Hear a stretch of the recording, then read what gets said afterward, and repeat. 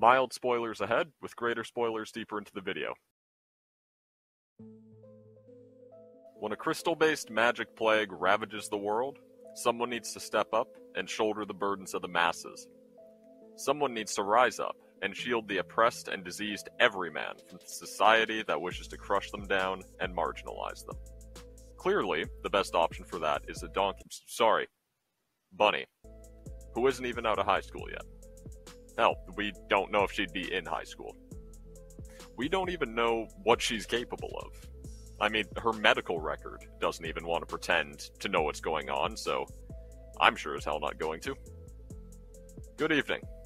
I'm Weasley, and today, in the first of a series of operator spotlights, I found it only fitting to cover the face of Arknights, the de facto protagonist of the game and the CEO of Rhodes Island, Amiya. I want to preface this section by saying that, even though it's marked lore, I don't plan on doing an absolute deep dive into the operator here. Instead, I'm going to give a brief overview and shine some light on certain aspects of their character. I wanted to include something, of course, but these spotlights are still primarily gameplay focused. With that in mind, here goes. When looking at the Rim-Billiton-born Amiya, you'd be forgiven for thinking that she's an inexperienced bunny, in a position meant for someone far older than her. Amiya, despite appearances, actually does a fantastic job as the CEO of the hybrid pharmaceutical private military company that is Rhodes Island. Though she certainly kicks a fair amount of ass on the battlefield, however, Amiya also shines in diplomatic circumstances, not even hesitating when negotiating with public figures like Wei Yanwu or Chen Huiche. If this goddess wants something, rest assured, she'll get it, and leave everyone wondering how a 4-foot... Did I just read that right? Let's see.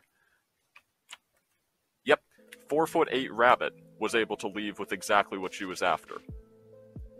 With a cell originium assimilation of 19%, Amiya's tied with Ifrit for being perhaps one of the most infected individuals at Rhodes Island. And like Ifrit, Amiya's medical record has more black ink than the average SCP document.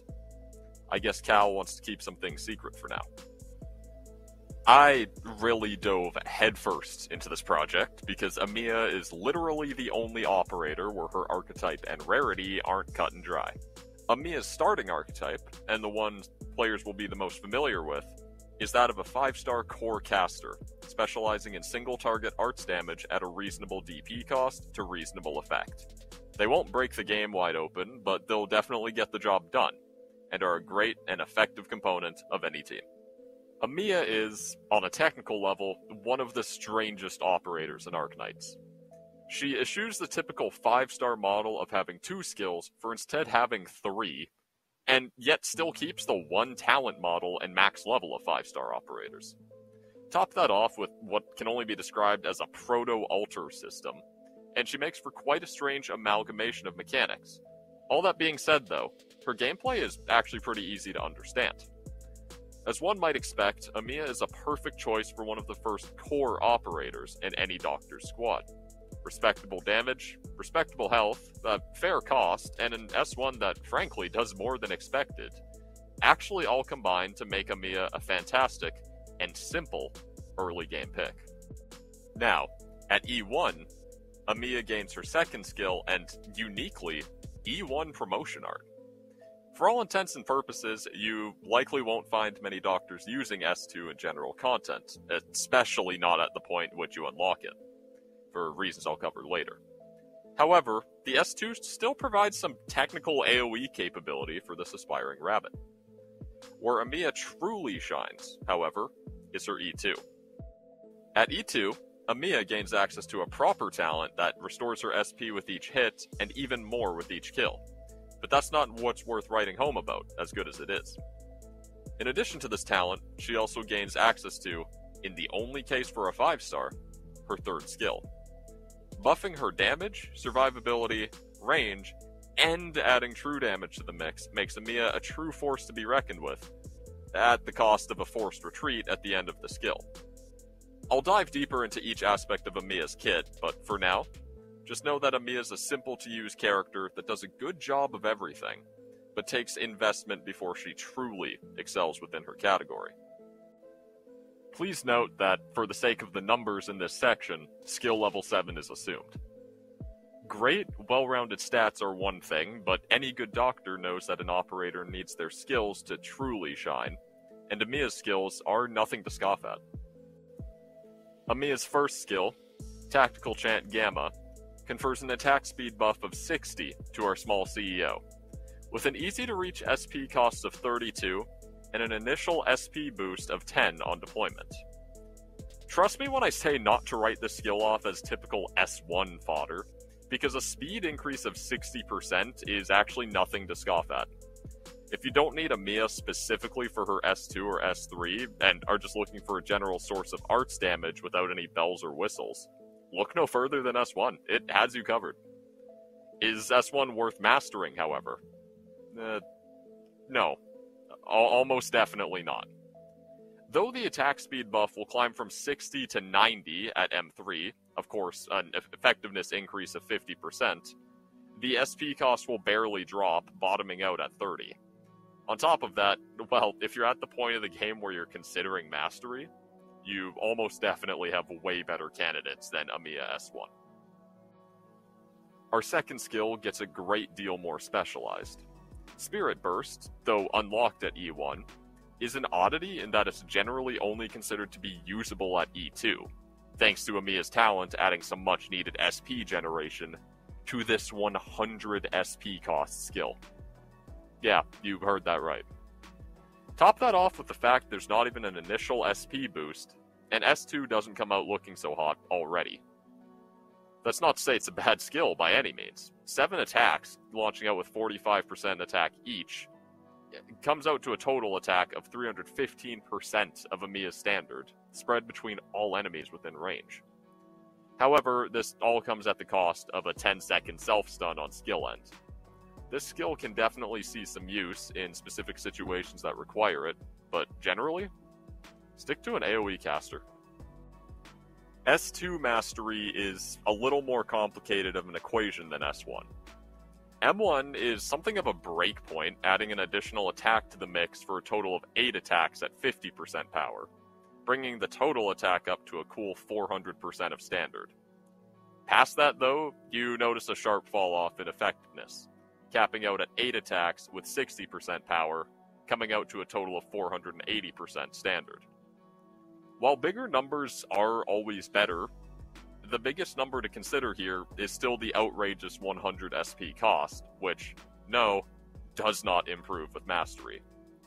I'd take a pass on this one with M1 if you really want to use the skill.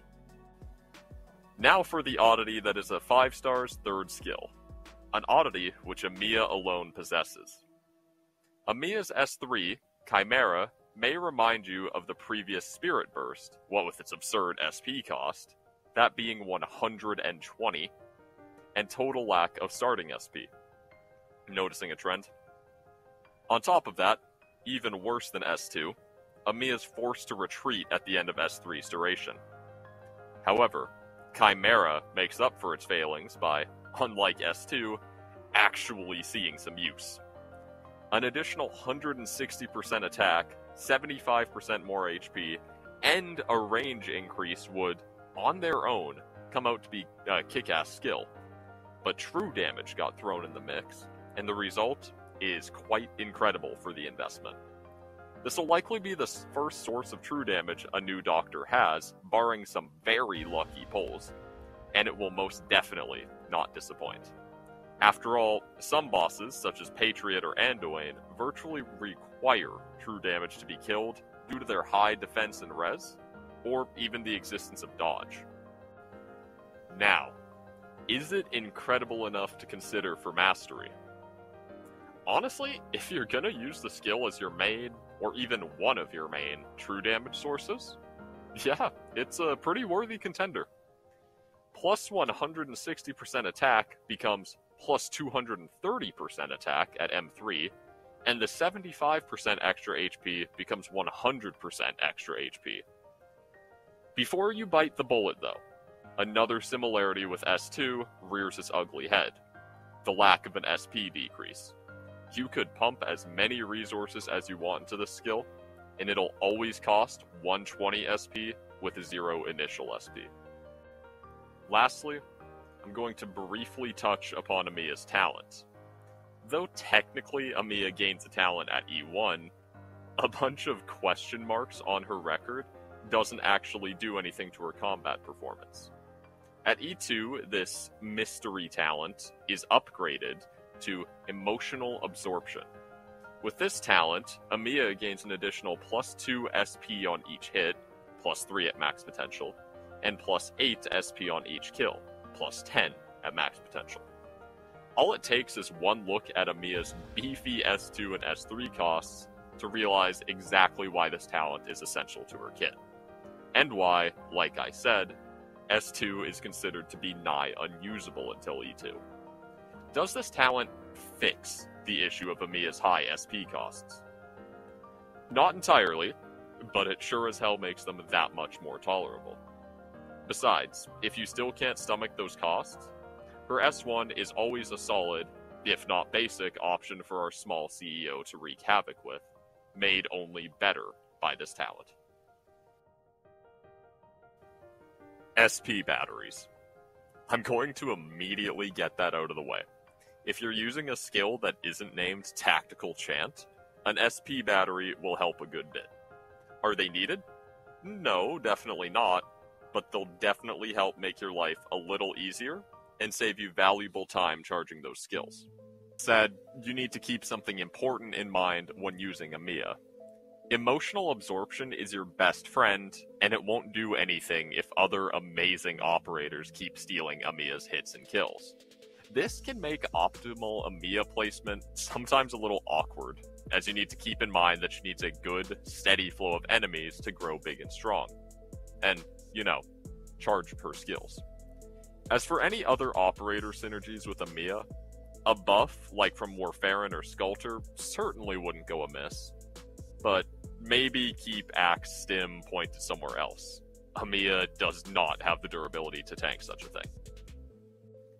In the realm of comparison, Amiya comes out fairly favorably when pitted against similar options.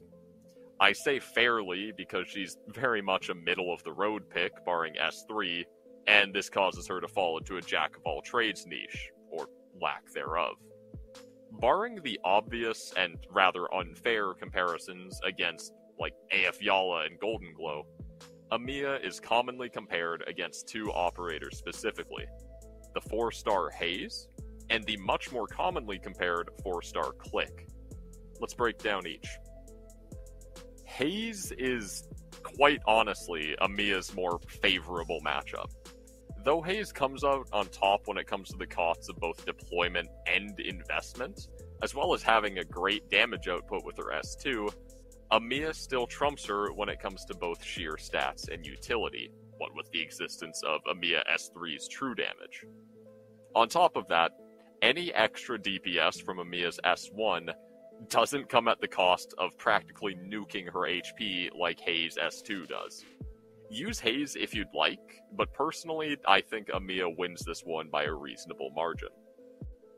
Click, on the other hand, is a matchup you often see brought up in places like the Arknights subreddit or Discord server. Despite technically being different archetypes, with Click being a mecha cord caster, they actually end up filling very similar niches. This is thanks in no small part to the ease with which both of them are obtained and the similar role on the battlefield. Both of them deal arts damage, and both attack one target at a time, generally. When it comes to utility, I think it can definitely be argued that Amiya wins thanks to the existence of her S3, but in regards to general use, I have to give this one to Click. Though her attack is seemingly quite a bit lower than Amiya's, Click users will find that the Mecha Cord ramp-up mechanic will end up being more than a match, and the stun plus attacking outside of range utility of Click's daily use S2 is certainly a nice touch. I'd say Amiya still wins in the sheer strength of her niche, while Click almost always edges ahead in content where Amiya S3 isn't needed or used. Pretty fair matchup, all things considered.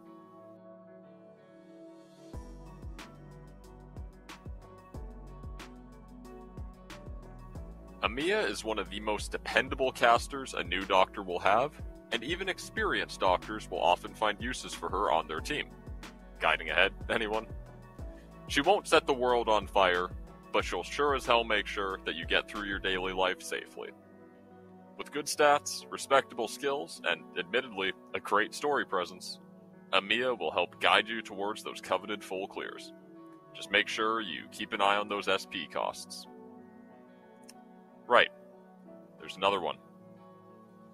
I'll get to that another time. Hey, thanks for watching. I've been looking for ways to fill the time in my life, and figure I might as well help share the passion that I have for Arknights in a way that can also educate people on some of the nuances of the game.